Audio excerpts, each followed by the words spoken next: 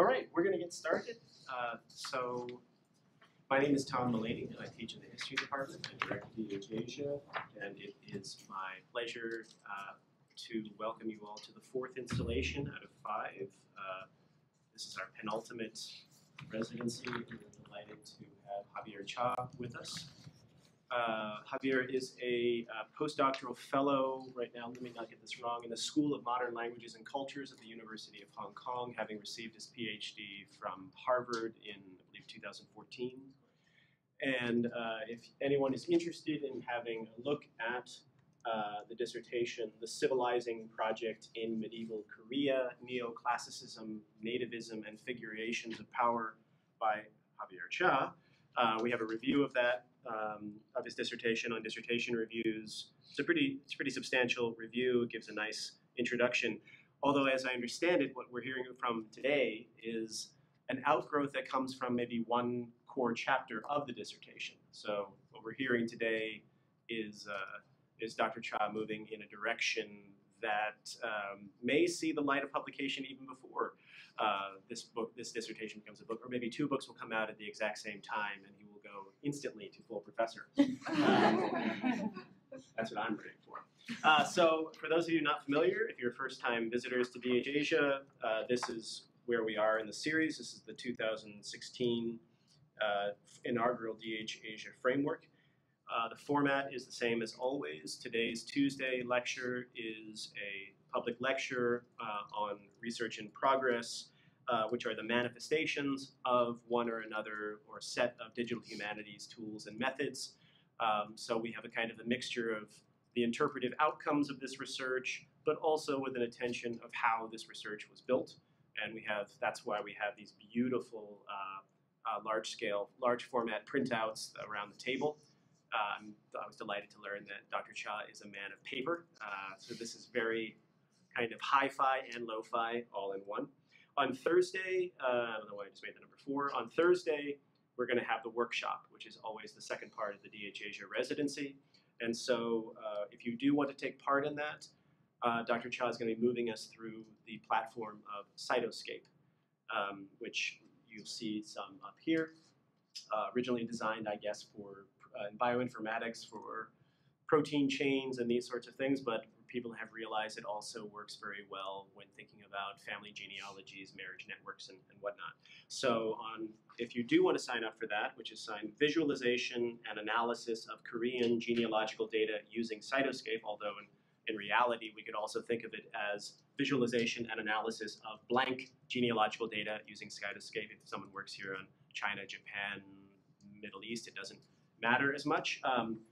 That will be happening on Thursday, April 28th at 1:30 here, but registration is required. And if anyone has any questions about that, please let me know, and I'll send you the registration link.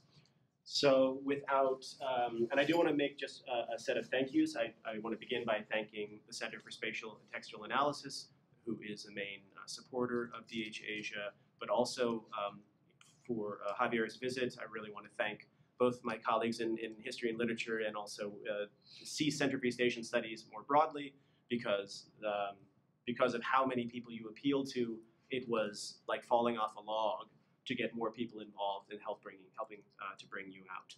So please join me in welcoming Javier Cha. Thank you, Professor Mulaney, and thank you for Spatial and Textual Analysis at Stanford for inviting me here. It's a pleasure, and gave me a real opportunity to work on this set of data that I've been meaning to work on for many years. And this DH Asia Fellowship gave me a great excuse to spend the last 3 or 4 months just on cleaning up and trying to visualize the graph that you see here in large format. It really accelerated the process, so that I think this book, it's going to be a short book, but I think this book will come out before my presentation. So as Professor Mulaney mentioned, today I will talk for about 40-45 minutes about what is going on in these posters, right, in these network graphs, right? And on Thursday, if you're interested, we'll spend about 2.5 hours, I think, back in this room, and I'll show you how you can create network graphs like this yourself. Right? And if you don't have a data set yourself, I can provide a data set. It'll be kind of like a cooking show, right? So we'll go from sources to creating data sets, right? And then when you're done with maybe like 7 to 8 entries, I'll say, okay, done. I'll give you the data set, right? The file, and then you start playing with the visualization. So this project that is, it looks like it's going to become a book, right? It grew out of something that drew me into the humanities. So in about 11, 12 years ago, I was very torn because I was an undergraduate student and I was thinking of pursuing a career in the IT industry. I was coding, and I made this major life decision, right? I decided to abandon that career and then become a historian. And somewhere in the middle of my graduate school career, I realized that to answer the question that drew me to academia, I had to use software to answer that question. Right? So the question for me was a very simple one, and usually I think in the humanities, as you would know, simple questions tend to be the most complicated ones, right? So my simple question was localization of Confucian tradition in Korea. Why did Korea become a Confucian country sometime in between 1100 and 1500?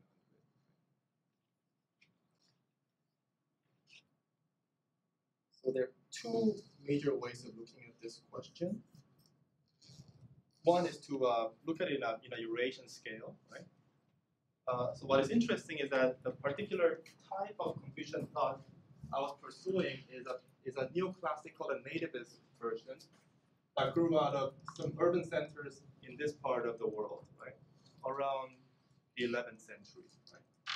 And what's interesting is that this was a time when you can say, very broadly speaking, the world is divided into the Islamic part of the world and the Buddhist world. Right? And even though historians of Confucian thought like to portray this as a time of Confucian revival, it was the most important thing going at the time, the societies in this part of East Asia was predominantly Buddhist. And within that world, there were pockets where intellectuals were active and they were trying to resist the influence of Buddhism, trying to contain it and pursue an agenda that was the long-term goal was to restore Confucian rule, or at least their version of Confucian rule in the Northern Song and Korea here. And what is interesting is that this doesn't spread anywhere else, as far as I know. It only happened in China and in Korea.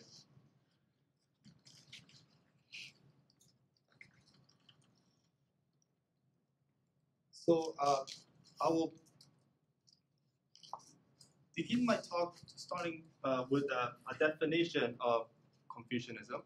And because I'm a historian, my definition will be on a timeline. Okay? So what we call Confucianism, right? And sometimes when you see scholars of Chinese intellectual history, they say that Confucianism is a Jesuit construct, right? It's actually one version that some intellectual historians accept. But in the case of Korea, whether you agree with that view or not, it doesn't quite work because there were no Jesuits active in the Korean Peninsula. Right? But there is one predominant version of what is Confucianism that follows this formula. And it's a construct created by Japanese colonial scholars and one particular ideologue named Takahashi Toru. And the version that he created was one that was divided into dynasties. So there was an early period. There was Korea, so that goes from 918 to 1392. And there's Joseon, 1390 to 1910, and Japanese colonial rule.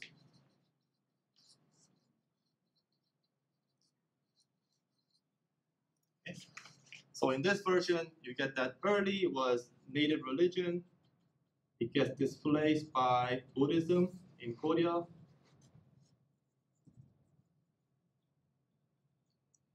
And then that gets displaced by Confucianism.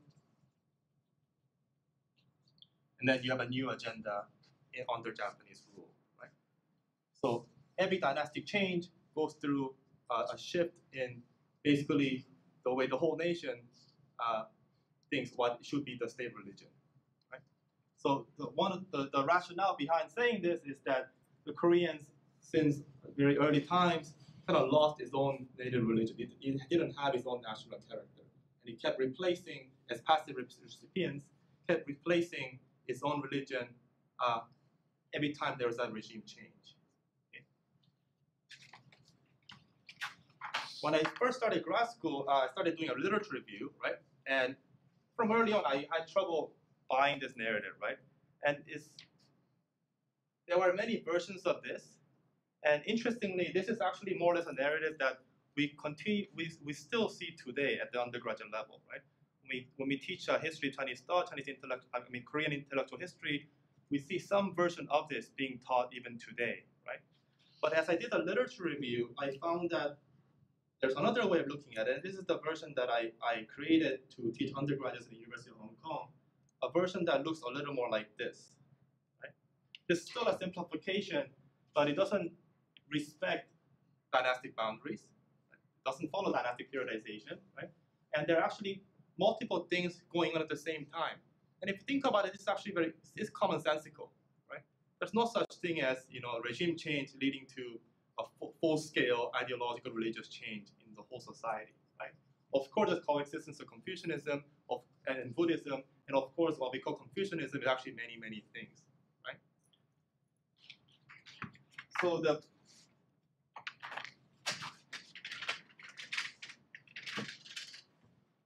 please bear with me because I'm an intellectual historian and I have to explain ideas first, right? And because it's a DH seminar, we're going to go from kind of like referencing the lunchtime discussion we had, something that's full of meaning, right? So it can be, you might already hate it, I don't know, right? Something that's full of meaning into something that's more and more meaningless, right? So we'll talk about ideas, a lot of ideas. If you don't care, just tune it out, right? And eventually I'll get to what's the relationship between all these ideas and these networks. Okay?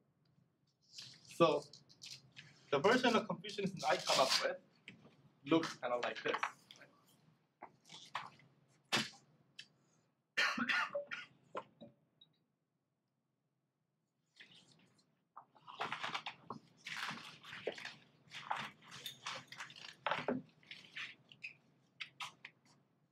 And the reason I do this is because I'm a historian who happens to follow the Annales notion of total history. So I take one question and try to attack it from as many different angles as possible. Right? So the first angle I'm going to go for is ideas. In the perspective of history of philosophy and history of literature. Okay? So the version that we get is around the year 1000.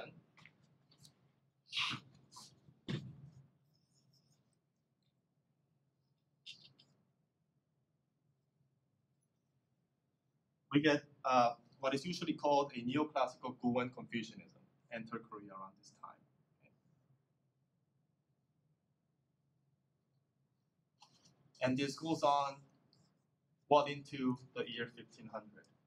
Sometime around the year 1500, we get many regional versions of Confucianism. And this follows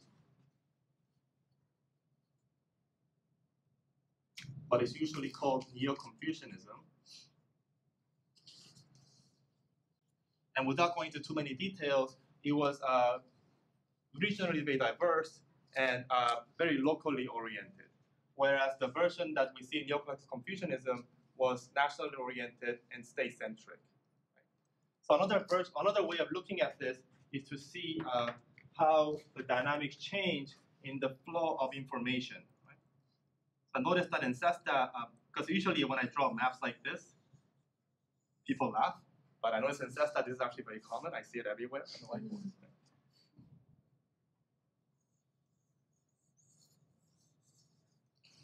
But there was a fundamental shift in the way books and information flows in the years 1100s and 1400s and 1500s. So in the year 1100s, I don't know if Hilda mentioned this, there was a restriction on book trade and information flows in the Northern Song in the 1100s, because there was a conflict between the Liao and the Song. And this conflict opened doors for Koreans to enter China and be able to acquire books in large amounts. So Song gave permission to the Korean merchants. So the way the Koreans encounter Confucianism is by direct encounter. And they got to travel to the capital and access the book markets here. Whereas in the years 1400s, 1500s, there were many movements in China, this parts and this parts, right? And this had to go through the mediation of the political capital in Beijing. And from there, through tributary missions, books entered the capital, right? And from there, if the people in the capital chose to share certain books, they went to southern and northern regions of Korea. That was the flow, right? So what happened was, in the Northern Song, in the years 1400s, 1500s, you have a major literary movement from here, and the book, and these people served as officials here, published their books, and these books enter here. But what's interesting is that this movement is popular in the capital, but not in the provinces, in part because it didn't appeal to them, and also because these books were monopolized by the group here, by the people here. Whereas there is what is usually called learning of the mind movement. You don't have to worry about these terms. It's just my field on jargon, right? Another movement that also has books published in Beijing, and these enter the capital. But in this case, this becomes very, very popular in the southern parts of Korea. And as this happened, for some reason, people here, and actually it's another community further south, they develop into distinct schools of thought. Yes? A minute ago, when you were pointing at the Ming map and you said Song and said that it was monopolized in the capital, are we all talking about two different waves or two different types of book? Song? Yeah. So so we're talking about the Ming though, and there's two different types of book trade, one from capital to capital and one from capital that spreads out. Yeah, but Ming, capitals of the provinces Korea. is not really trade. It's more about restrictions. Okay. And appeal. Right? Thank you for interrupting. I forgot to mention that we're operating on DH convention. So if anything's unclear, just feel free to interrupt me. Right? I like that.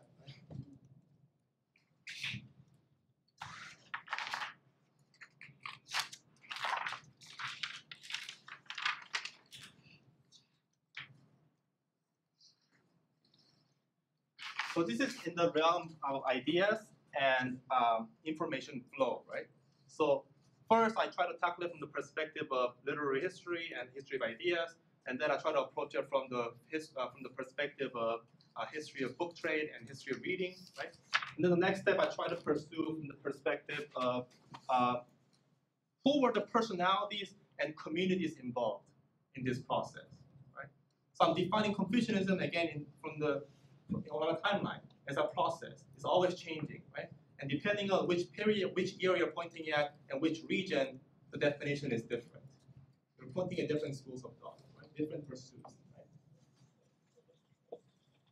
So same timeline, I try to discover assemblages of certain people who were engaged in this kind of intellectual activity. So if you, there's no way I can explain all this in such a short time period. If the ideas are confusing, that's okay. What we're focusing on today are the communities, the people that appear in these networks. Okay? So the people we're talking about here are the Yangban. So if you know something about Korean history, the Yangban are the educated elite, the political elite of Korea that appear around the year 1000. And the definition of Yangban changes over time. Okay? Obviously, in history, everything changes over time. But the stock definition, the semantic definition of Yangban is 2 ranks. And 2 ranks refer to service in the central government's civil and military offices. Okay? That's the main definition. But the nature of what is Yangban status changes over time, because if you look at the Yangban in the year 1000, you see that there are certain people who have a great amount of power, right? And this power does not last for more than 2 or 3 generations. Whereas around the year 1400 onwards, you see that the number of Yangban expands, and they're connected to each other in a robust way that shares power, but they're remarkably good at preserving the power within their in-group. Does this make sense? So I wanted to see this in the form of marriage networks, because in the literature, we see case studies. Case studies of certain powerful individuals, and maybe 2 or 3 at most powerful families. And then from there, I have this hint that these people were trying to preserve their power by getting married to the right people. But what I wanted to do is not being restricted to just 2 or 3 families. I wanted to see a much larger scale. Okay? And hence these visualizations. Okay? May I ask a question? Yes, sure. So Korea dynasties, there was aristocracy, hereditary was really strong in comparison to the What is strong? hereditary aristocracy. So Yes, people yes. say the Korea dynasty aristocratic, right? Yeah. And his Yangban, 2 ranks, you said 2 generations, and it's a bit more flexible social group or ruling class. So how do they combine with each other in the Korea context? In the Joseon dynasty, people said the Yangban has a hybrid character, these aristocratic characters, Yes, yes. and a little bit of this mobility like that. But here, if Yangban emerged in 1000, that period, then how this related to the hereditary tradition? That's a great question, but that also means I have to add one more element to this timeline, which is the year 900. I wasn't sure if I should go there, right? There was a change in regime here, and in this case, the regime change resulted in a major structural change. So it was a shift from Shilla to Goryeo. And the difference is that Shilla had an aristocratic system that was legislated. So it was hereditary aristocracy, but your status was guaranteed by law. Right? When you were born, you were always already prescribed what kind of clothing you should wear, what your rank is, where you should reside. Everything was determined for you. Right? Goryeo, when this regime change happened, because Shilla's legislative aristocracy did not share power with outsider groups, when the regime toppled, the people who founded Goryeo were non-aristocratic elements of the Shilla regime. So the problem was, you have a new dynasty, new regime, and you wanted to create an aristocracy, but you cannot claim that your ancestors were aristocrats. Okay. So they create this a de facto regime, and they wanted to create a stable regime out of this.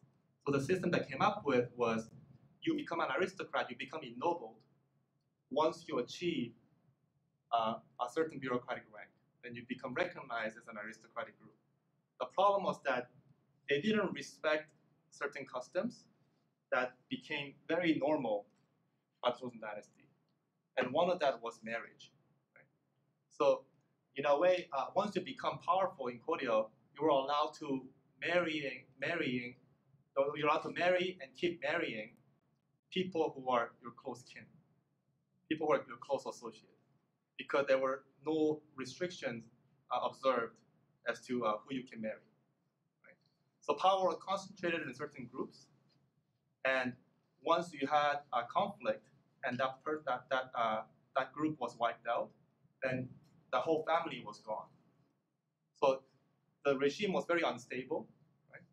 And it was a kind of aristocracy where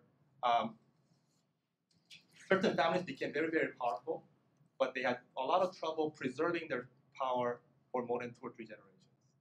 And this shows up when I look at the marriage network data, and also when I check the genealogies, and when I check their epitaphs. And it actually gets proven when I look at John Duncan's data as well. So there's a great deal of continuity here in Duncan's data, but there's discontinuity here, a lot of discontinuities. So one example of that, let's get to the visualization. Right? It becomes I don't want to dwell too much on Korean history talk, right? So here, you have an example of marriage network in the year 1100s. Okay, we have 3 major households, right? For I think about 5 or 6 generations represented here. Okay, so the red, do you all have this? Same one, yeah. The red is the dynastic house, right? And the green is the in-law family. And the blue is another aristocratic family, but not as powerful as the green family. Okay? And the solid lines represent father to son relationship, and the double lines represent marriage. Okay? Ego to son-in-law. Okay? And what do you call it? The slashes, that's marriage that represents connection to the royal house. Right? So what I want you to pay attention to is all the dynastic marriages to the royal house, right? And notice that the green house continues to marry the same family, the same dynastic family. Okay? There's monopoly of power going on here. Okay? I hope you see the same thing I see. It's this one, 1100s. And this is 1400. You can take that. Yeah. Oh, thank you.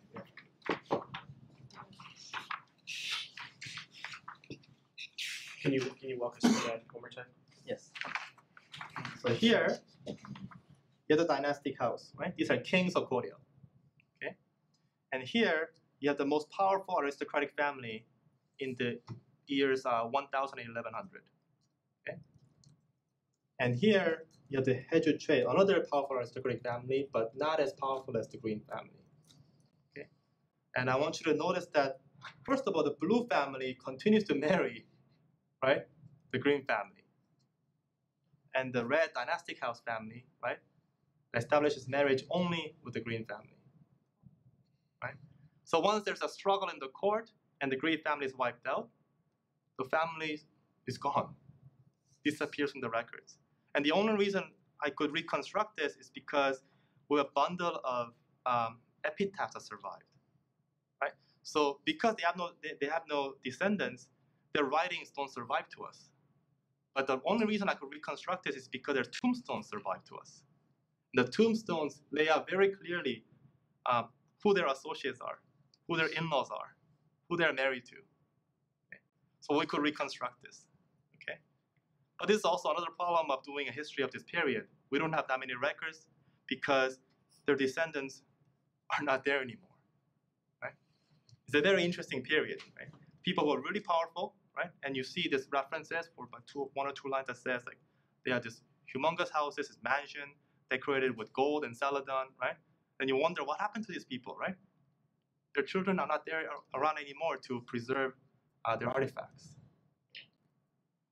And now I want you to take a look at the year 1400s. So these are also very, very powerful families, high-ranking officials, about the equivalent Yangban status as these 3 families here, right? And notice the shape, the connections, everything is very, very different. Okay? Again, solid line means father to son, and double lines mean marriage. Can you walk us through the differences? So if you look at here,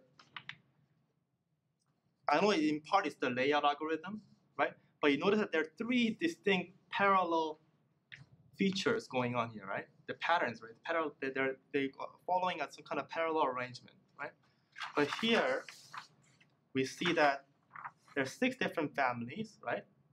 They are close associates, right? But they cannot marry certain people. They want to be part of the in-group. They want to pick a marriage partner within their group, but they're observing Confucian law, Confucian regulation, which is that if you're within, so you cannot marry, I think in English, second cousin, right? So they're observing that, right? So in a way, the marriage restriction is forcing them to disperse power into a much larger group, right? So in this case, if something happens to the family because of I don't know, maybe you're accused of treason and you're executed and then your associates are wiped out as well, at least certain segments of your family still survives, right? But power is a lot more dispersed compared to this period here. Okay. Is that normalized in some sense for the number of surviving sources from the 2 different periods? Are there more dots on that because there are more epitaphs or more sources than there are on the first?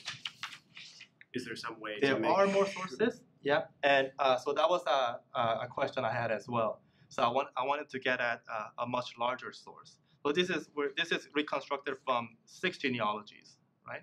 So I wanted to get to a much larger source, which is the exam database. Okay?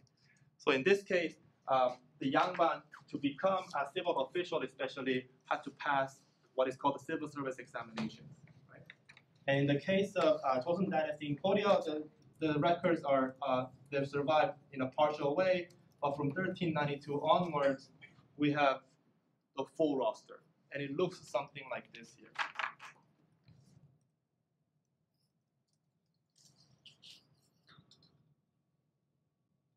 This is one example. Again, it's digitized by the Academic Korean Studies and it gives you a full text version like this, right? On Thursday, right? On Thursday, I'll also show you how you can scrape this using a macro, right? In case you want to turn a database that looks like this into a spreadsheet. Okay? But basically, records that look like this became that other digitized version, and it shows the name, the position they held, the position they held. I think these are their sobriquet and pseudonym, and where they're from, and then information about their family. Notes, basically, right? So from this, and there's also information about, in some cases, who their father, grandfather, and maternal grandfather and father-in-law were. So from the information about father-in-law and maternal grandfather, we can reconstruct their marriage connections. Okay? So what I did is I took these data sets, right, scraped it, and because sometimes there are rare Chinese characters, and sometimes things break, right? So there are a lot of things that need to be cleaned up. In this case, I think the cleanup took me about 2 months. Okay? But once I finished cleaning up, I got to visualize it in Cytoscape, and it looks something like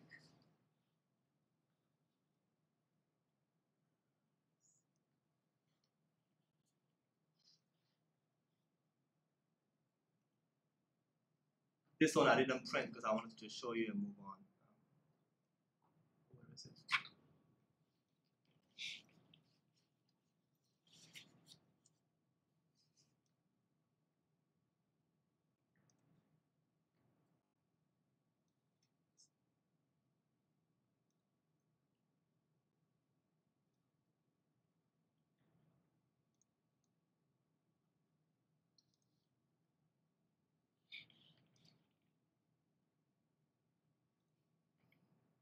think I have one here. Yeah, this is an older version. I'll show you this. This is the first 70 years of the exam database. Okay, and you see that in Gephi they call this the giant component, right? It's like the big ball there, right? But it's not exactly just a hairball of randomness. These are all connected, right? So in a way, the Yangban in the first 7 years of Joseon Dynasty, they are connected to each other in a very loose way, right? But the interesting thing is that once you start measuring this on the software, is that something like 70 to 80% of the people represented in the data set are connected to each other in this giant component. And to me, this is my way of defining what is a Yangban in the early Joseon context. It's belonging to this. But what gets interesting is that once I start looking at regional variations in intellectual culture, you see that people in the Southeast, they're not there. Some of them they're not even here. They don't even take the exam, right? And sometimes people who are very, very famous, you see that they are not part of this giant component in the middle, at the top. Right? And to me, that was very fascinating because we're seeing that these intellectual differences in culture is also there's a parallel in basically the way the people were assembled in society. So in the bottom, that means that the bottoms are not connected. That's not the bottom version of that is not a smaller connections, and they're not attached to. And that is one entity. The bottom is not an elaborate. It's not a sort of a piecing apart of the hairs of the hairball. That is one diagram. They're apart. I say.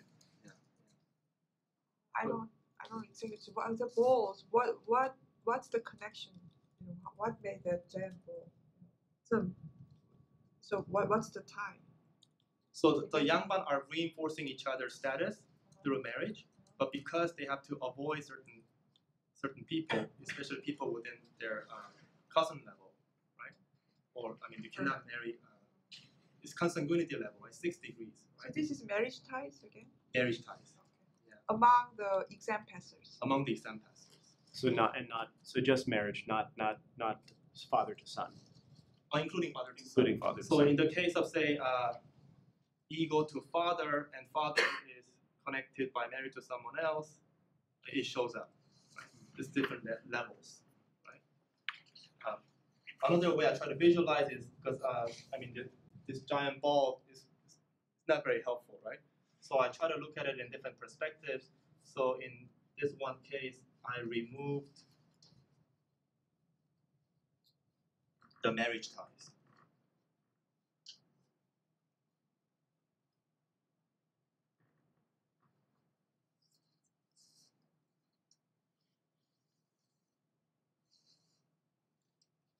And I end up something like this. Right? So another way of thinking about the Yangban, and interestingly, Cytoscape has this plugin that tells us how many networks exist in this graph here. So the largest component has 40 nodes, and it counts down from there, and you see that there are 2,248 distinct agnatic groups, so father to son networks, right? And these 2,248 over the period of, in this case, 200 years, they're connected by maybe about another 2,000 marriage links, right? So that was another way of picturing what is a Yangban in the first 200 years of the dynasty. I don't know. Sorry, I really have no idea about this spatial theorizing. So what is it? How do you connect the first sheet? It's a giant ball, and what's the significance of it? So when you have a father to son as well as ego to son-in-law, right? You have this giant ball, right? Yeah. So I wanted to see what are the smaller components that make that ball, right? So I removed all the marriage ties. So in this case, so one reason this is useful is because the technique we tended to use with the Munga database, the civil exam database, is tabulation, it's aggregation. So you get a category like a surname with a coronym, right? So you have a surname plus your ancestral seat, right? Then you kind of aggregate it together. Oh, 600 Andongguans passed the exam, right? And that's it, right? But I think there's, we can go one level deeper, which is to say within the same family, there are actually 5 different segments, and their performance and the way they marry, they're all distinct. And they almost act like independent units. Right? And this shows that there are actually 2,248 independent components in that giant ball. Right? And they're linked to each other by marriage. Right? And I can start investigating those 2,000 marriage connections as well. Right? But to me, that was very interesting. Right? And in this case, the red dots signify exam degrees. So this was very neat because I actually researched this family before. It's the Gwangju Yi family. And you find that, how many did they have? So this was the largest, this was the 40. Largest of the, yeah, with the 40 members, right? And you see that they have all these red dots with exam degrees. Right? They're the best performers. And this actually was shown by just old-fashioned empirical research. There are several books written about this family. Right? But then there are other families that are less well, not as well known, and they show up in this network. Right?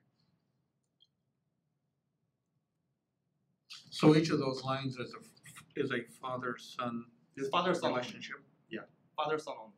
So Father, this, son, is the brother. so this is all time. Time is, in theory, you could reconstruct the timeline of this, but this is all time. This is a synchronic structure. Synchronic structure. Yeah. Yeah. But of course, if you are 2 degrees removed, you're talking about grandfather to father to son. So it doesn't include a son-in-law, Doesn't the include man son-in-law. who married your daughter. If you include that, then you get that giant component. Right. They're connected to each other. Is there? I mean, we don't have to go through it, but are there equally illuminating leads when you take out the father-to-son relation and just concentrate on the marriage networks, or does I that, try that as well. or does that become just a bunch of dyads? I can show you. I'm not yet sure what to make of it. Because it seems like that would give you what is the connective tissue Yeah. of these. When you just isolate the outlines, it looks like this. So there are a It's more few. complex than I would expect. Yeah. There are a few Yangban who chose the right marriage partners for their children, right? Like these guys, right? I'm not yet sure what to make of it. I need to go into the individual cases and see what they were doing. In this case, if you have, okay, in the case of father-son relationships, if you have a line with 3 dots on it, that's a grandfather, father, and a son. Right. What do you get when you have 3 dots on a line of marriages? Because you can't see the question. It means that for your child or for your daughter, you pick the right son-in-law, right? And the son-in-law is part of a family that also picks good marriage partners. But quite literally, who are the, if you, Yeah, you who are have the dots? and person how are they A, related? person B, person C, is one a father, and the next one is a daughter, and the next one is a son-in-law, and the next one is a daughter, and the next one is a, Although there's no daughter represented here. there's no daughter represented here. So Only then, equal to son-in-law. Equal So to the son-in-law. daughter is inferred. This is how the genealogy itself is structured, and I followed it. so it's son-in-law, son-in-law, son-in-law. Son-in-law. I have a question about interpreting sort of visually the one about the Yangban houses in the 1400s. Because I was thinking, so if the solid lines are father to son, and yet I think there's an instance of where you have one sort of cycle, where you have sort of a circle. Like what does that actually mean? I was trying to picture it because I thought it would only be sort of a tree-like structure because That's what I expected too when I Oh. first began the project, and I started seeing those rings. Yeah. So what did the rings mean? I mean, what? My gut feeling, I need to investigate it. Okay. My gut feeling has been that they're avoiding Mhm.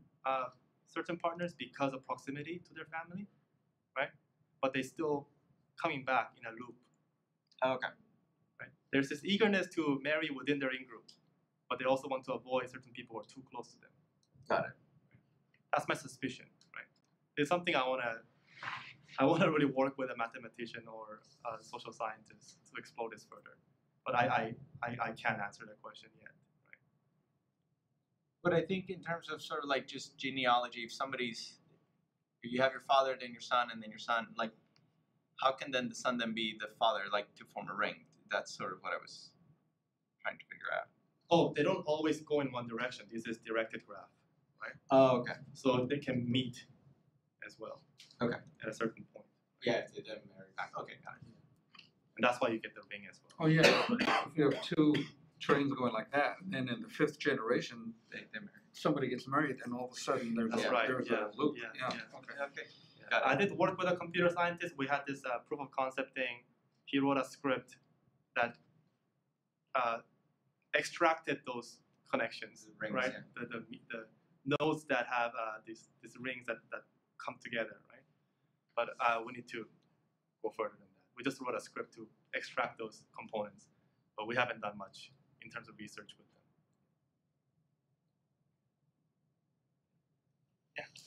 I think you're building toward another conclusion that I don't want to distract you from, but I was just curious, comparing these two graphs, if you could speak just really quickly about the one in the Koryo period, the 1100s graph. This is sort of about royal in-law family, a royal in-law family and its connection to other noble families, right? So I was just curious if you could speak really briefly about if we put the royal family in this picture again in the 1400s, would we actually see similar dynamic, or is that dynamic kind of change? Very similar to the dynamic that we see. Okay, so that this dynamic is consistent even when we get through like in-law. Because the royal family itself is getting exam degrees. Okay. They're actually the best performers.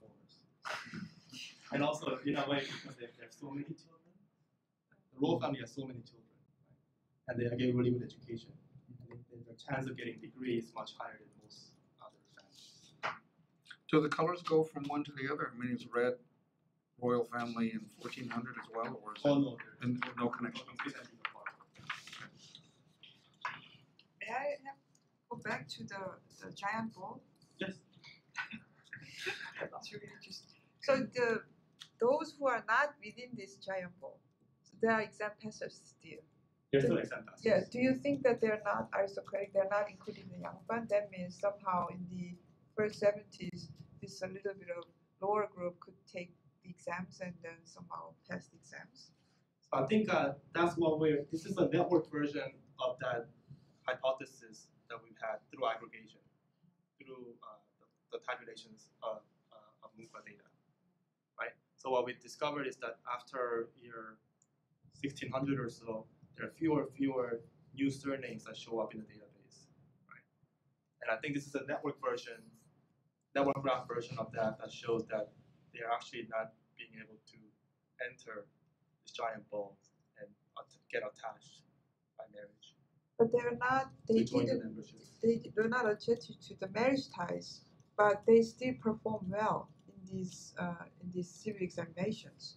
That means examination still has some kind of function of social mobility.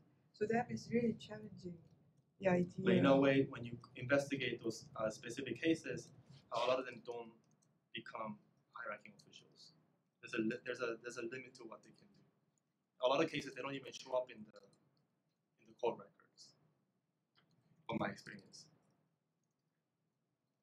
I'm sure you have a narrative to get back to, but one thing, maybe you don't have to answer this now, but I'm curious, I'll be curious for this at the end in Q&A. Is there a way to animate this and actually fold back time into this question? Because using the hairball and the giant ball and what's under it, you could easily imagine that this top one is permuting, and in fact, every now and then one of these disconnected groups gets sucked up into it because through marriage, and then if you can watch it get more and more robust, perhaps because it gets tapped into this marriage network and social reproduction framework, and then other ones could be ejected from this and fall down into this kind of miscellaneous, but pretty, towards the top you have very, very robust outsiders, but then at the bottom just this chaff of exam passers, but that are not connected. Is it possible? I mean, does your work, I imagine, since it has a time dimension, in theory that could be visualized? I played with animation before, and I just found it very, very confusing. And I might try it. I might give it one more shot, but I'm of the opinion that time should be represented in 2D and not as an animation. I want to show it as a process. Right? Maybe I can give it x, y coordinates, so that if it belongs to a certain year, I want them to be grouped in a particular space. Right? So 1400s, 1500s, 1600s, and see them in their different permutations. Right? But animation, I just found it not be terribly useful. It's also tricky to publish. Right? Here. It's very easy to miss things because they just disappear. 2 seconds, they're gone.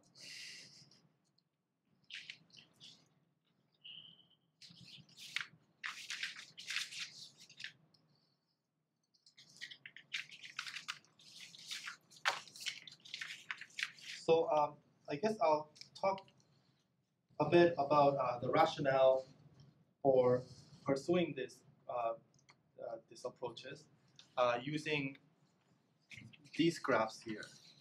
This is a different approach because so far I talked about the people involved in the intellectual history, right? But I also wanted to get back to the writings themselves, right?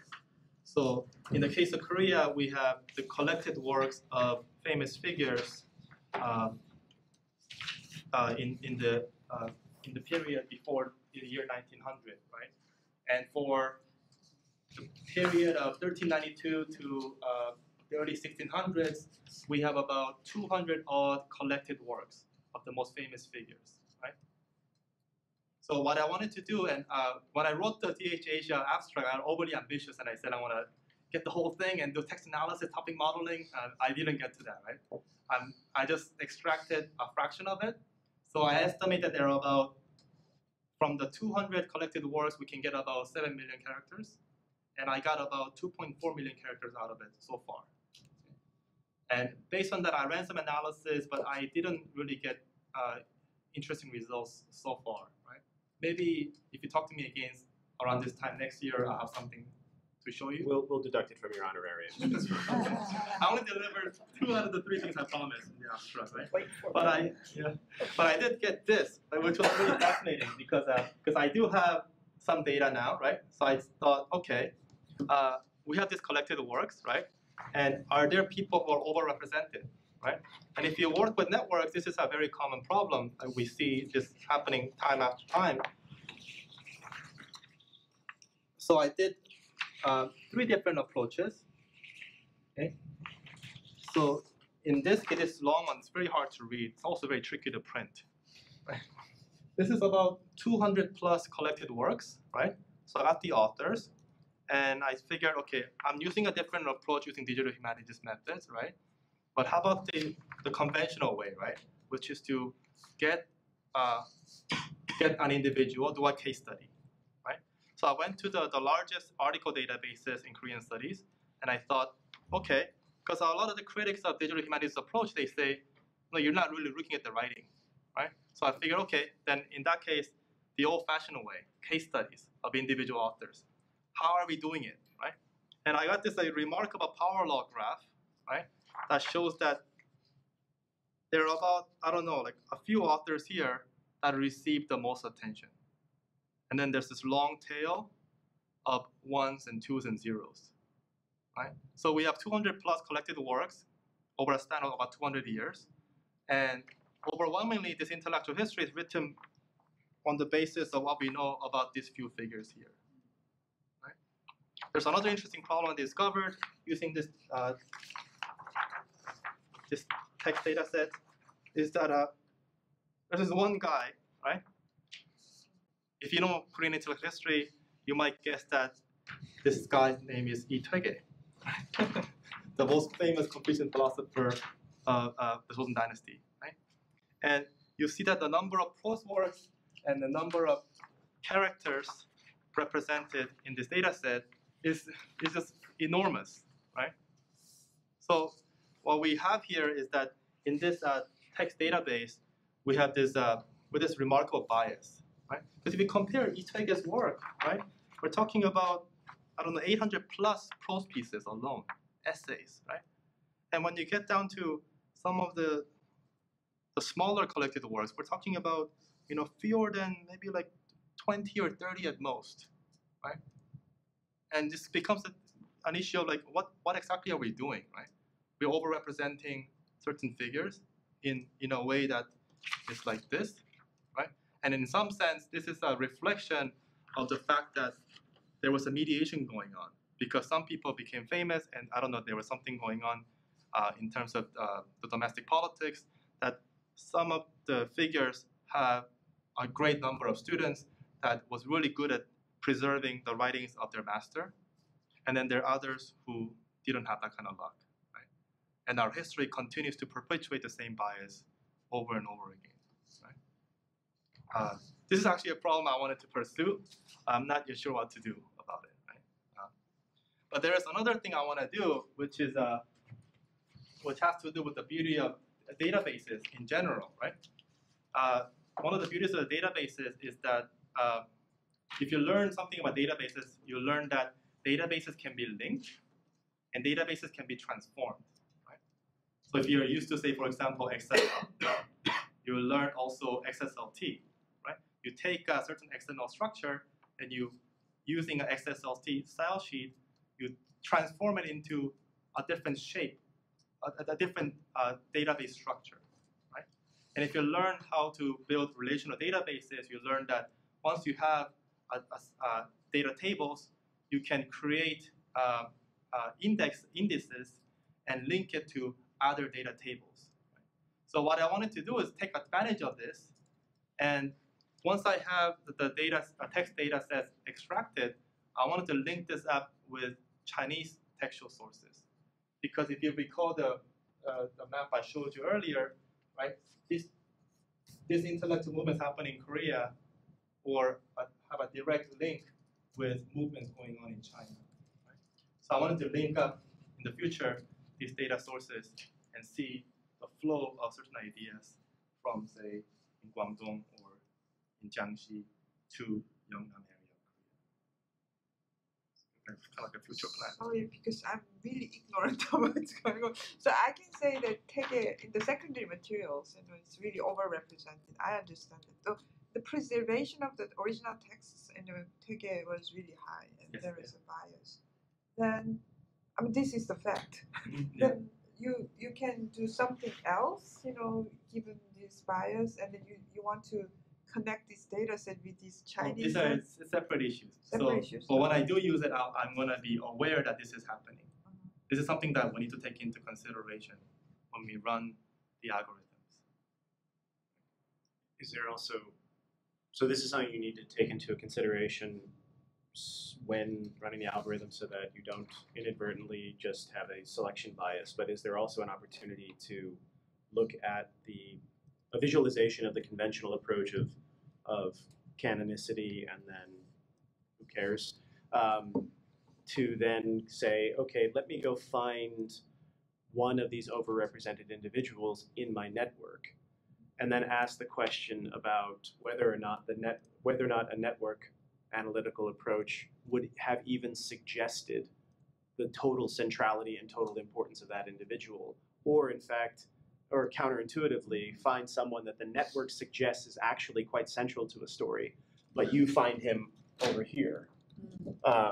That seems to be one of the powers of really a way of approaching this problem, because what we have is this.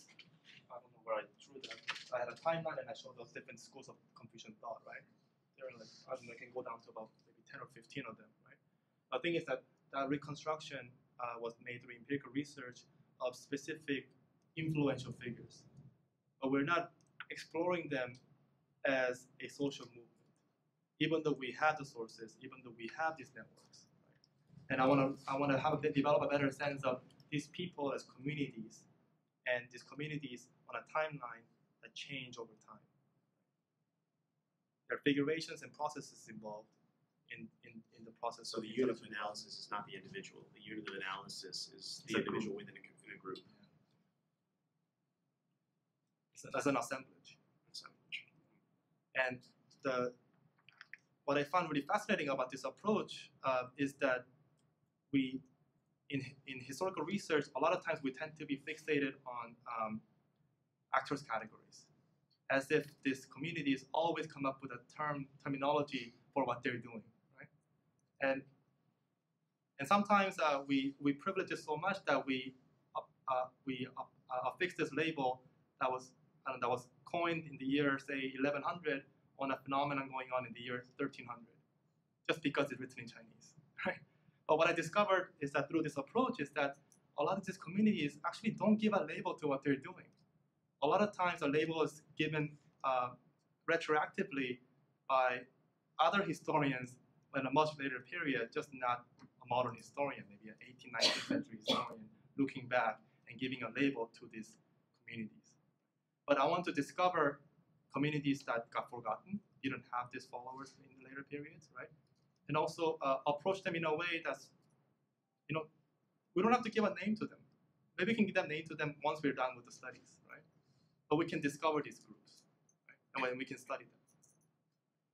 So because you do intellectual history, there is an established argument on the factions in Joseon Dynasty. These factions are somehow created by philosophical differences. The factions are somehow based upon later on networks as well. So they have philosophical differences, they have different canons, different major figures, and then their marriage ties are connected. So somehow this network, is there any way that you could just sort out in this? So I started in 1608. That was the farthest I could go given the schedule, right? But once I go post 1608, I suspect the factions will start to show up, but I can't visualize them yet. Right? But what I did discover is that in the late 1500s, and I did this one this morning because I just got curious and I had some time at my desk, so I drew this.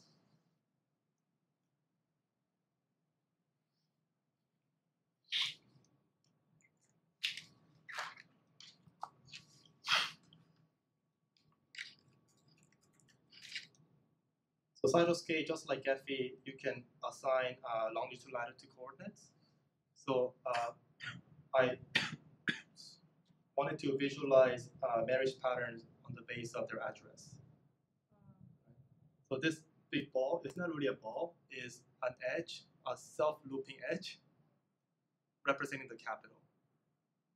So there's this large number of people based in the capital marrying other people based in the capital, right? And there's some marriage connections across provinces, but most of them happen between somebody from a province, southern province, to the capital. And you can aggregate it to province level. This is a town level. And when I get to province level, this pattern becomes more clear. It looks something like this.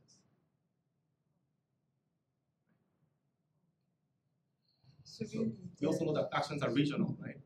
People in the capital,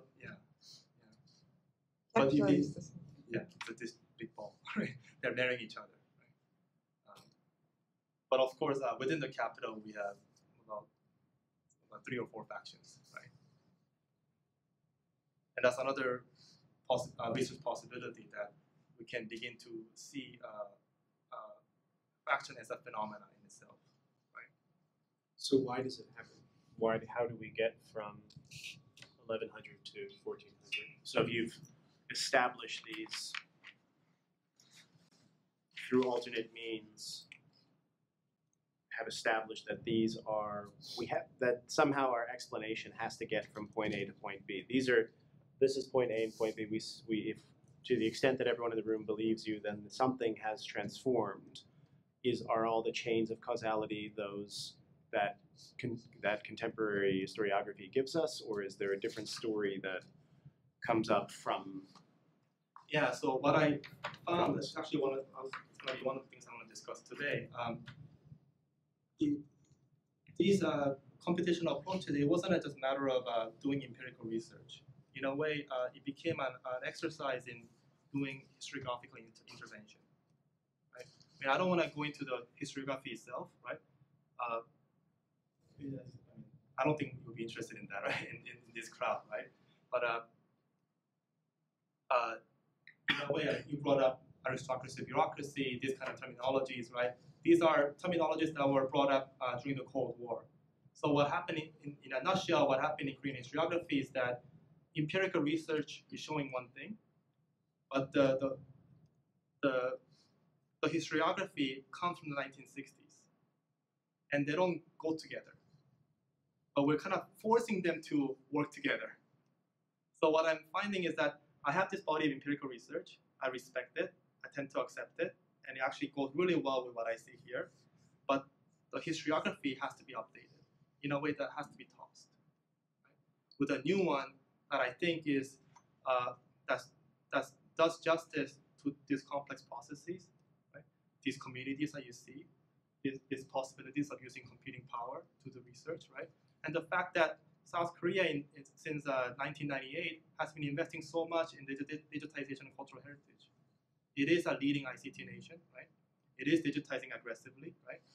And we have this like abundance of databases. They're called national DBs, and there are more than 70 of them that have to do with pre-20th century sources. This is the envy of a lot of the humanities fields, right? You speak to somebody in French literature, and they go like, "Oh yeah, Korean literature, I have almost 99% digitized." It's just crazy, right? But we haven't figured out how to take advantage of these resources, right?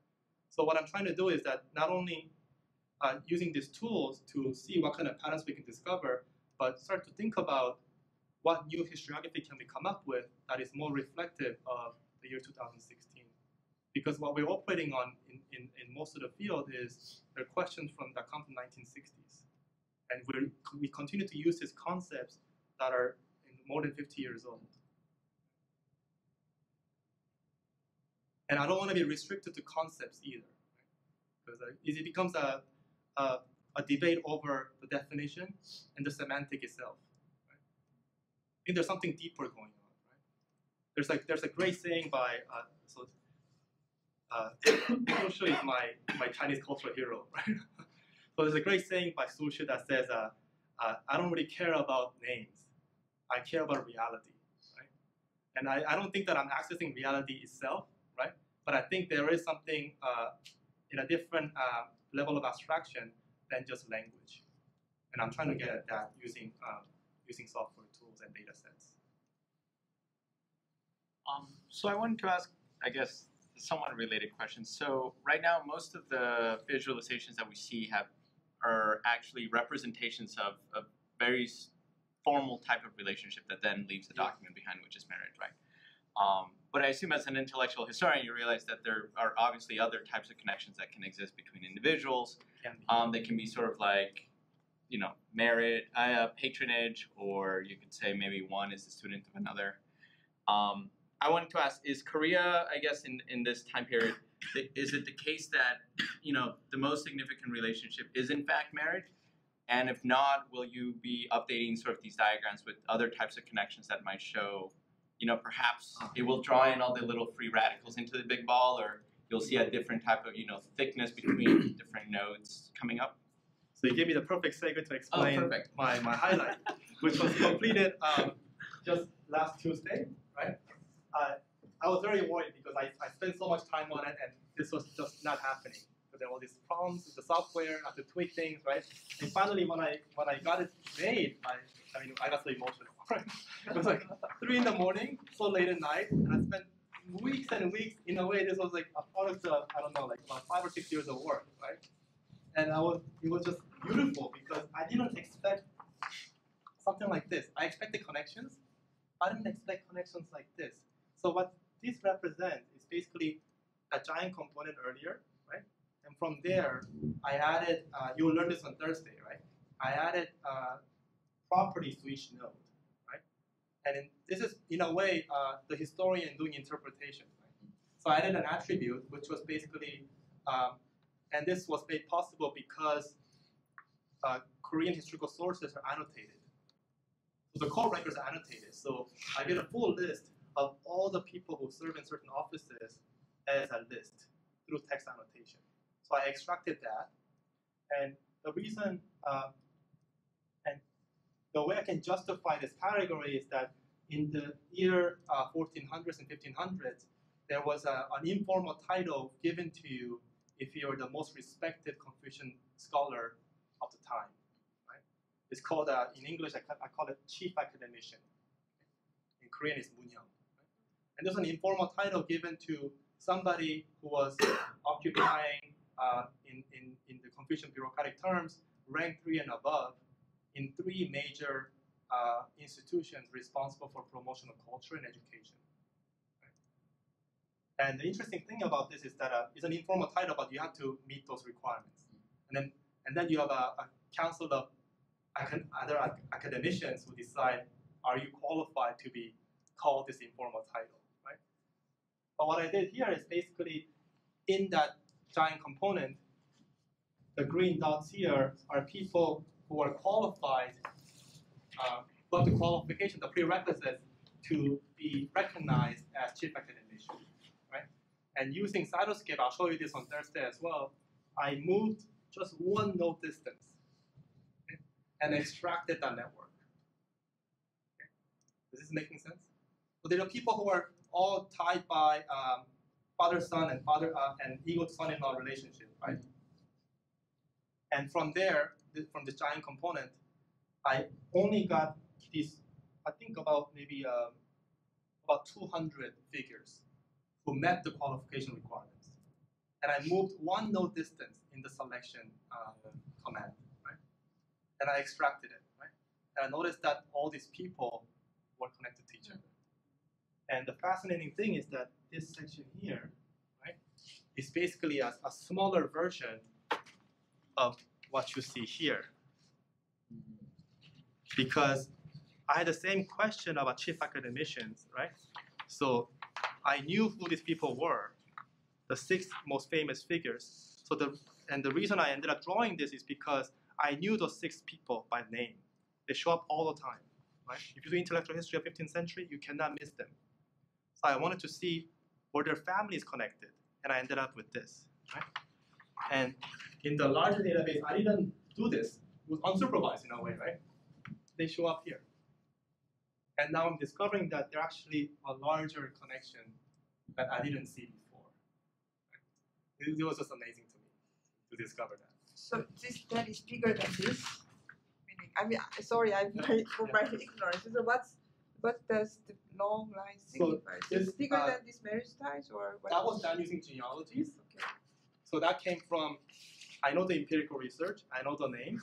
I wanted to see the extended families and see how they're connected. This, I didn't have that intervention at all. This is straight out of the exam database. And I see the same network in a smaller scale. So you created this. You created this with a starting point that was conventional historiography. These are people you knew. They're the classics. They're the canon. And then you used DH methods to create that diagram. But that diagram came out of actually, if you through an unsupervised model in which this shows up again, but something that you wouldn't have arrived at through a conventional set of. Because it would have never occurred to me that I should add these families, genealogies into the data set. Right? This was just a much larger data set of exam passers. And I discovered it. Right? And now if I want to, I can click on each node and see which family they belong to, find their genealogy, and create another version of this that's much more extensive. So what's the implication of this? These chief academicians had the network of that has the broader space, broader than family networks, or what overlapped at the same time didn't overlap? What's the So significance? from here, I think it goes back to your original question about what does marriage signify, right?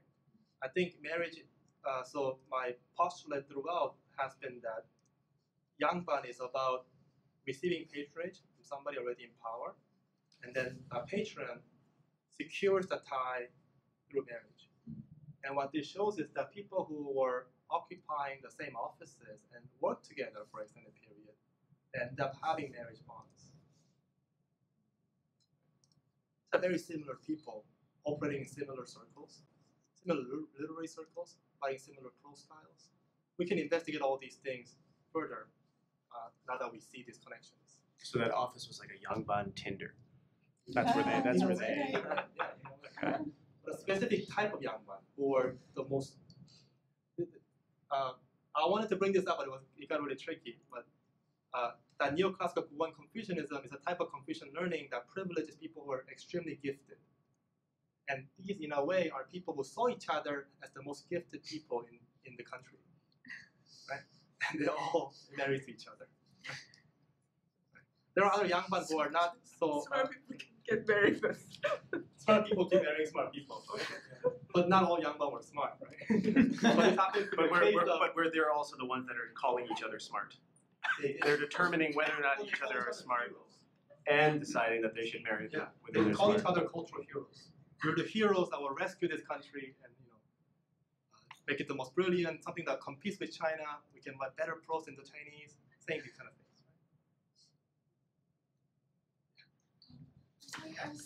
I'm not very good at reading graphs and it's kind of far away.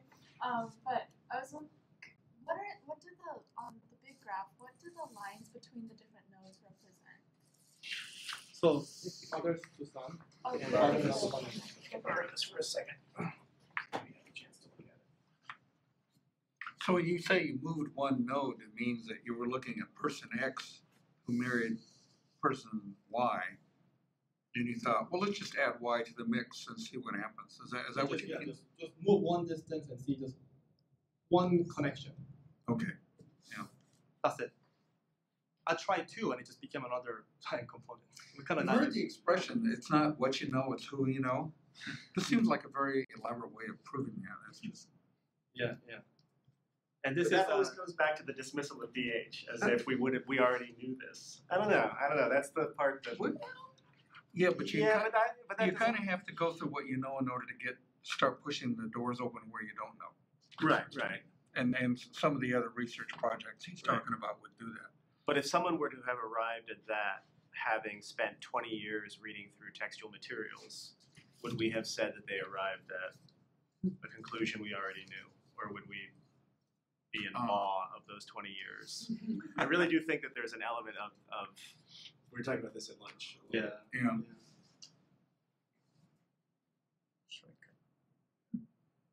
So just to build that, so then in the giant ball, you went in and started to add attributes, and one of them was this chief academician title. So then within the balls, some of these very small number of nodes and then have that attribute, and then to produce that, you said, okay, I want the network that I want to extract has to have those nodes and those attributes, and then add one step. And then, so it could have ended up all fragmented. It could have, but it didn't. Almost expected it. But then it turned out that just by saying, just give me those green dots and give me one order of removed, it actually produced a connected system. There's like one long connected network, and there are several other pretty significant connected components as well. What's the left-right thing? Is there any relationship between the stuff? No, these are on just the right? synchronic.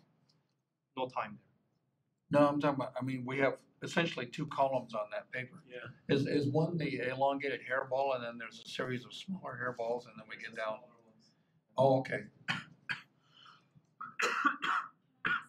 So for someone to get the title of chief academician, you said that they had to achieve titles in 3 different areas, 3 exams. No, could you tell me how someone got that title? So you have to be the director of Songyungwon National Academy, the university that still exists in Korea. Right? You have to be the director, so the top position in the literary office, Yangban. And third one is Hongmungwan, which is the office for the promotion of culture. Okay. And you're in charge of writing edicts for the king. Okay. And access to those three sort of institutions access to that wasn't open to everyone. So there would have been nepotism going on just to be able to have access to being given that Not title. just that, but you need to have certain qualities. So to receive patronage, you have to be recognized by another very cultured person who saw your writing and thought, okay, you're worthy of my time.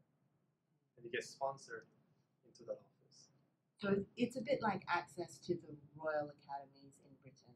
Very similar. I call it National Academy. It's very similar to the Royal Academy concept, right? You have access to certain books, the Royal Library, right? Books that if you live in the southern province, you have no access to. So no wonder you have that distinct intellectual culture that develops, right, as a result. Right? Doesn't that raise an implication of whether or not the green is the cause of that shape or the outcome of that shape? So are all those greens connected because all the greens got together and they began to marry and create that, which would seem to be the implication of what you had first said.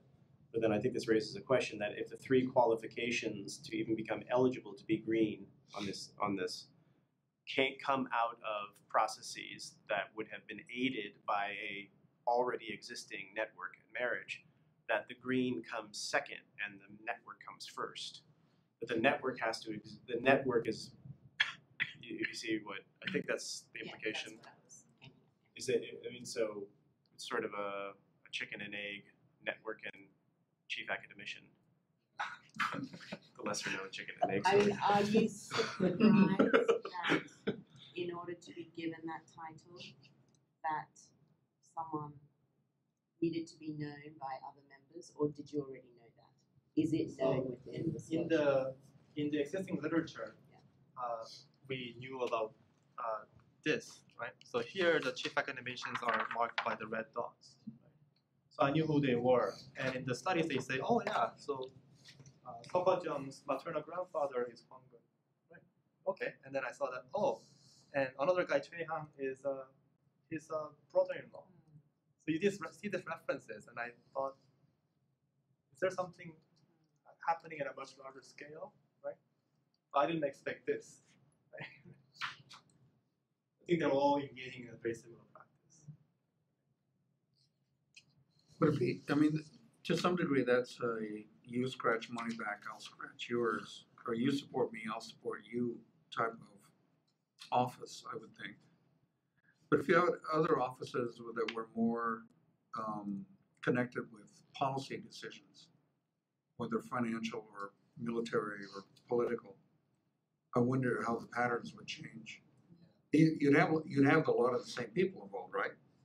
Maybe they would all be on the right there. Yeah, of course, because they didn't just serve in those offices; they were moving around different offices, right? So some of these names will show up in the censored organs, for example, right? But I haven't visualized them yet. But you may see more factionalism and hostility between factions that would prevent some of those links. In this period, we don't yet see factional divisions. We see more like a capital versus province divide.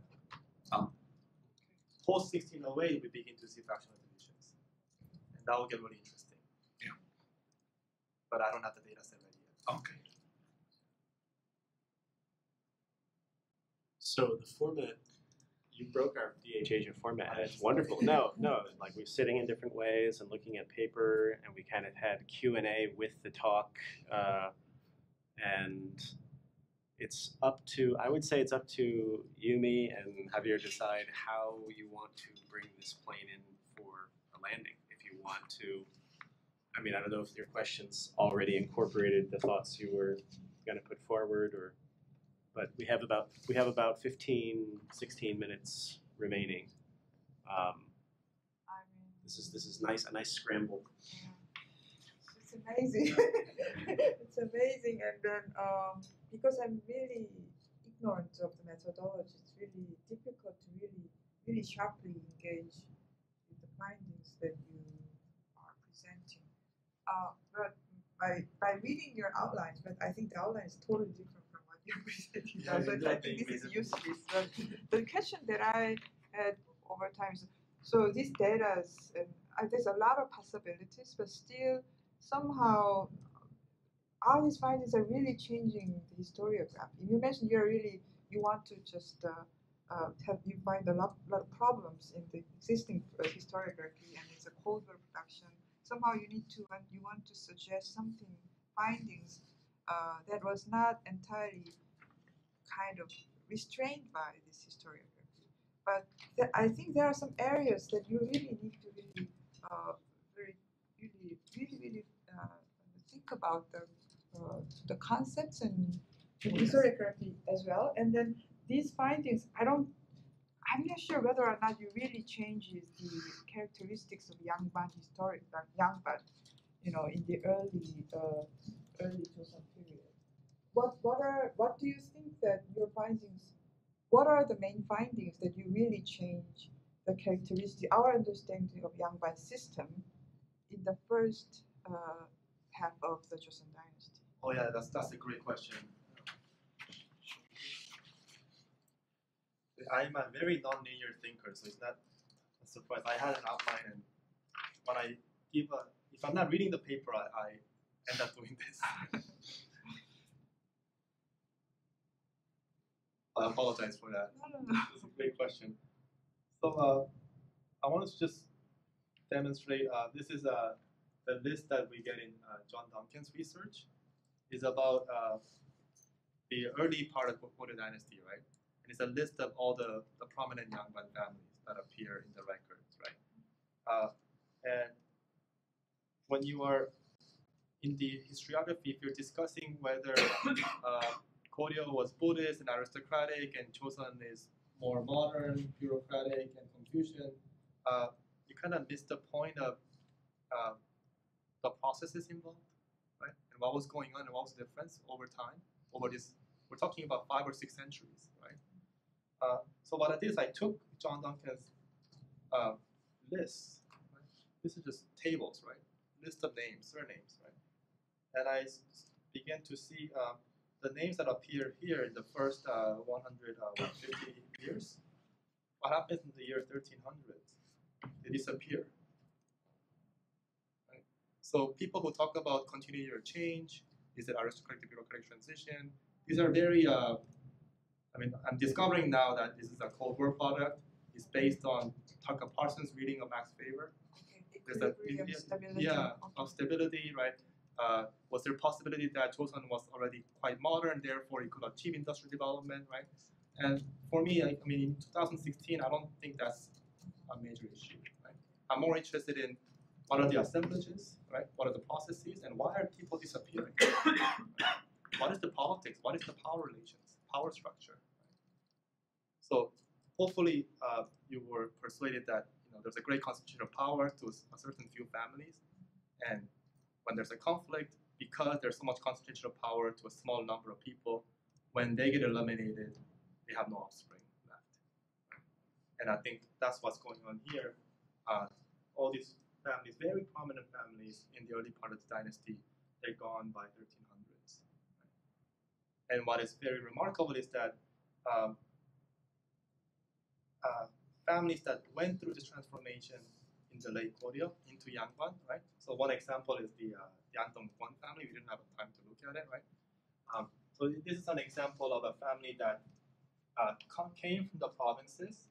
The cyan means they're in the province, right, as a local functionary, and red means that they're achieving Yangban officialdom. They reached Yangban officialdom, right? And what's interesting is that once they become Yangban, they begin marrying other Yangban.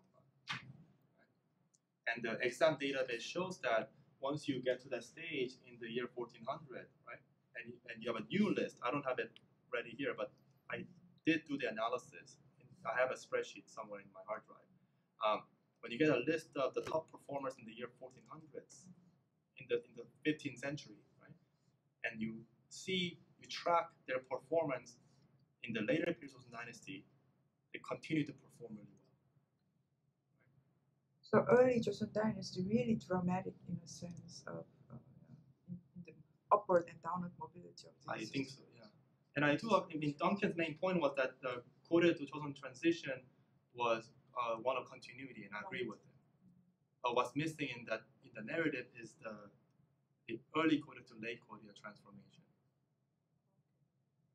which I think was transformative. And you're saying that at the core of that is in the later Chosun, in essence, the structure, because of the way that the network decentralizes and becomes emwebbed in this, that in a certain sense, in family structures, it is far more resilient and able to reproduce itself socially over time in ways that the high concentration sort of network is highly susceptible, highly vulnerable to episodic the stock market, right? You want to diversify your portfolio, right? Because if you have one misfortune, your family is gone. Right? But if you have a much more dispersed, if your assemblage is shaped in a way that's much more dispersed, right? You could have a few people in your household who face a misfortune, like being accused of treason, getting executed. You have a factional struggle.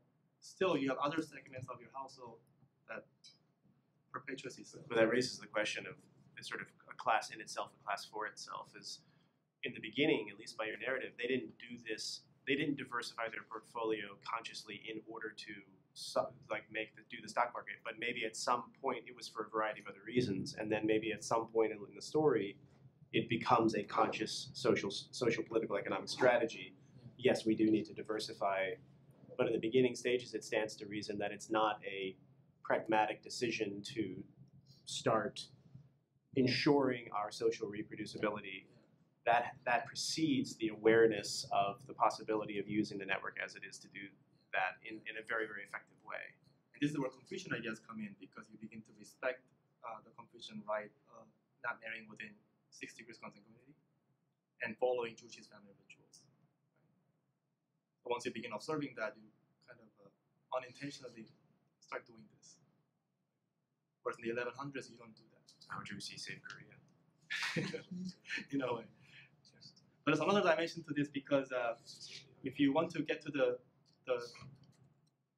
these are still social elite in the southern provinces that are not partaking in the examinations. They don't appear in the records in my data set. Right? So this is a problem that in last month in UCLA, I actually wanted to bring this up. Last month in UCLA, right? We talked about how there are 325,000 articles on Twitter, right? And then at some point, people who specialize in Twitter analysis, they began saying, are we actually studying the society or Twitter as a medium, right? Is it the message or the medium, right? And they were of the opinion that a lot of these papers are studying Twitter as a medium itself, right? And what I want to avoid doing is that I have this great database, right?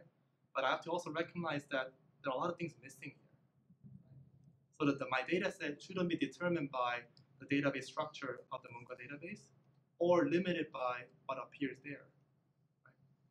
Right? So I have to always begin with my research questions, right? Create database accordingly, right?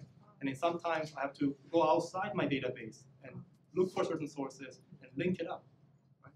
Because I can find the genealogies and link it to a Munga database, right? And discover new patterns that way. Yeah, I was going to suggest that you might want to look at things like what the economic base of these families was. And if, I mean, I think there was more going on here than marriage and assassination in terms of defining the success of a lineage. And some of these, I mean, there may have, and here's the limitation of my knowledge of, I mean, there's Mongols going through the area also, you know, killing off people, but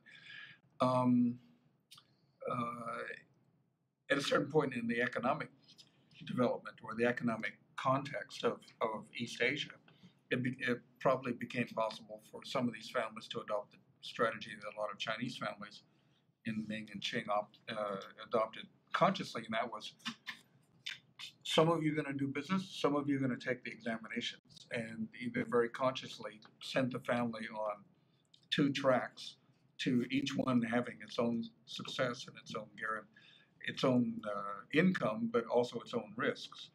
But that was, very consciously done. If these families did the same thing, they would also persist better than families had done earlier when either the economic opportunities weren't there or they hadn't figured it out. You bring up a very important point, and it's a point that I deliberately left out. In a way, because it makes it really complicated, makes things really complicated, but also it can be a bit controversial, right? Because a lot of these families are still very influential in South Korea, right? And what I discovered in my research, and you find some examples of it, and I don't pull back any punches. I just say it the way we see it, right? Like for example, the Andong-Kwon family, the Hengju-keys, right? I mentioned that the top performers in the 15th century continue to perform well later on, right? But how did they get there, right? It happened during the Mongol rule. So what you see here, the network itself doesn't make this very clear, but at least if you look at this very carefully, I can just show it to you like this. This version here. This version here. You see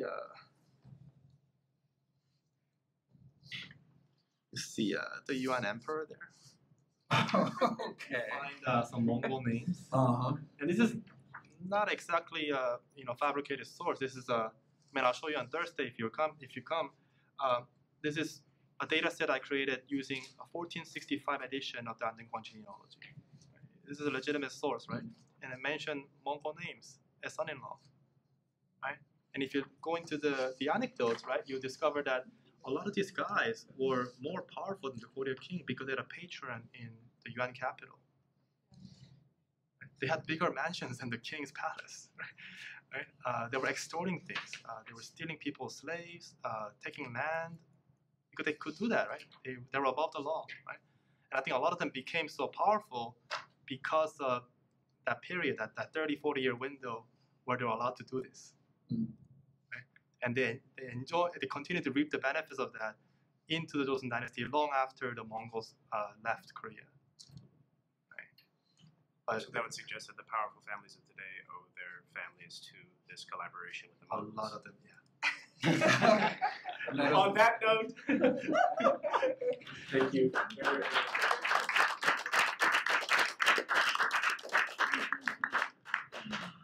Now you know why Korean dramas are so much fun. Yeah, like the drama Ki Hwang-woo, right? I mean, it's dramatized, right? The Ki family is the Hengju Ki family, I mentioned. Yeah, there were all kinds of crazy stories about them. They were above the law. The sister was an empress in the Yuan dynasty, right? And when the family gets purged, the brother who was actually living with the sister, not together, but in the capital of the Yuan dynasty, threatened to invade. Actually, he did invade Korea. There were all kinds of things happening, right? But they weren't alone. There were, I know at least about 20 or 30 families that were doing this.